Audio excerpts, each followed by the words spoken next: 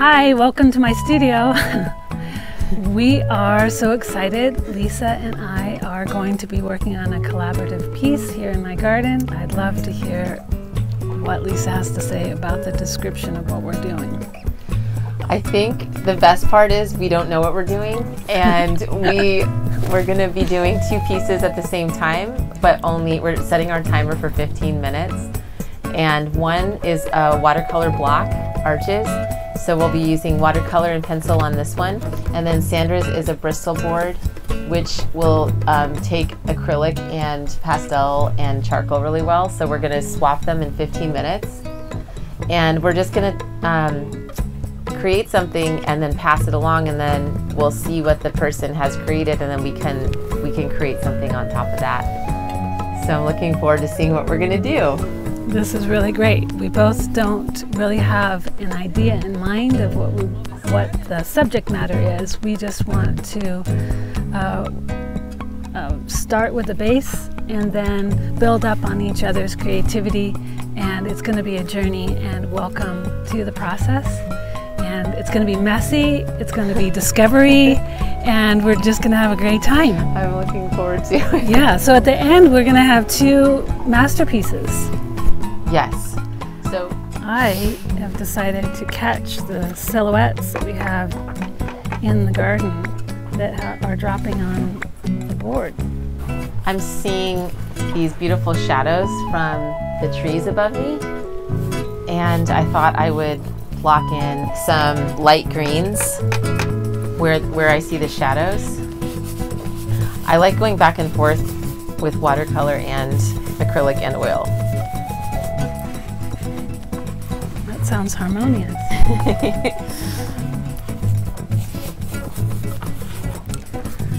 I'm afraid I'm getting too bold. Is this? We have 2 minutes. Okay. Actually, we can go longer if you want. No.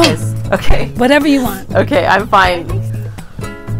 These colors are just so strong, so pretty.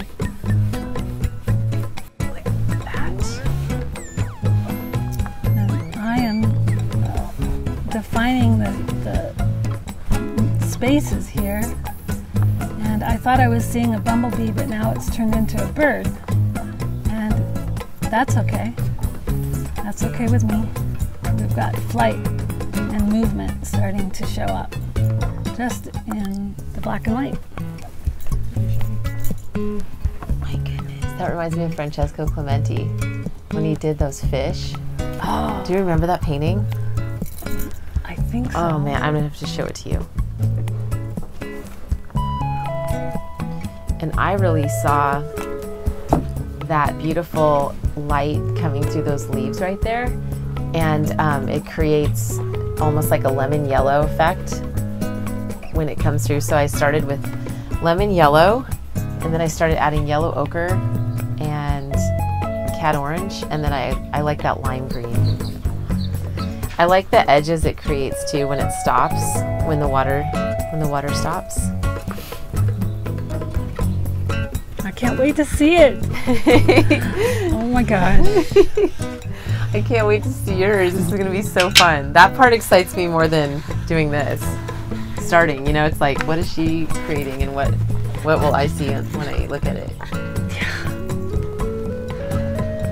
I agree. It's hard to stay focused. Christmas. I want to put some little shapes on that, like, I love Gustav Klimt because he always puts these geometrical patterns in the backgrounds of his paintings, and I just think that's so beautiful. And I love that he meshes the portrait or the figure into the background with their dress. That is so cute. It is kind of like a wonderland up here, so you'll hear birds, you'll see a tame squirrel running around your hat. You'll see bees, and I don't know, it's just like, it's really inspiring here.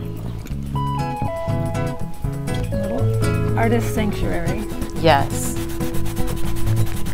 So I'm seeing an eye, but it may not be an eye to someone else, but I just want to put the shape of it in. I love working wet into wet, which is, so you've got your water down and a color, and then you drop another color on top, and it just bleeds out. And you can work dry or wet into wet, which is, you never know what it's going to do. And I feel like it made all these beautiful lines spreading out. Let's see. You're so good with color and mixing color. That is so killer! You see it? I see a bird. Okay. I love this. Oh my gosh! This is amazing! Look at this. Here's another one too if you want. Okay. Oh my gosh. You're so sweet. Okay, I discovered the sea and the land meeting, so I'm adding the sea right here, really loosely. I love the abstract that's going on, so I want it to barely look like the ocean here. It's beautiful, Sandra. I like all the marks, like the circles. Thank you. I'm glad you put water in. That's my favorite. Gosh. Lisa. I'm leaving most of your charcoal. I love it. No. Be ruthless. Be okay, ruthless. I'm like, gosh, I just destroyed your charcoal line. No, ruthless is the key. You cannot. No fear. No fear of destruction. That's right. What does Picasso say? You have to destroy something to make it beautiful. Absolutely. I don't know if I'm going to destroy this, but yeah. You have to like take it down, build it back up, right? I'm adding some water. You can also add a spray bottle if you want to loosen it up a little bit. I like Bristol board, Sandra. Oh, I'm so pleased. It's so fun to work on. A little texture in the foreground, if there is a foreground in the abstract.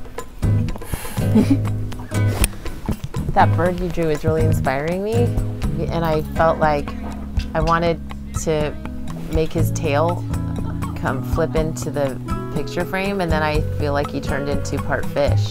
Oh, so he's got fins and he's a part bird. And it kind of mimics this flower because, you know, it's like the way you had the flower coming out. Okay.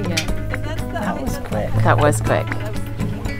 Okay. Incredible, Sandra. That's incredible, Lisa. Wow. I love her face. I want to live that. I know. Here, this one. I know. I love this. Oh, Look. the red? Oh. That looks like a manzanita. It does. That's like almost like when it peels off. Mm-hmm. I know. I would like to live there too. Wow. These look like people walking along the bridge. That's so fun. It's like two worlds, right? Yes. You had so much fun. You did. That was fun, Lisa. Thank you so much. Thank you, Sandra. I love painting with you. This gives me more inspiration to do more freestyle painting. Yeah. I mean, just letting it go, like not thinking everything has to look. What do you think about somebody else doing this? Should we encourage others to yes, participate in this kind let's encourage.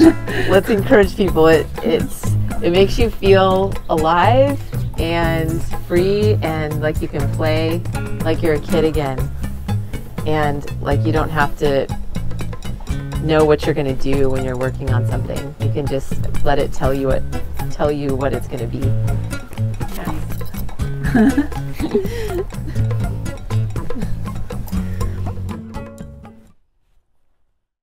How did she get that color? I used a pastel.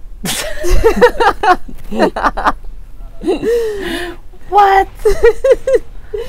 I can tell you which one. It's red.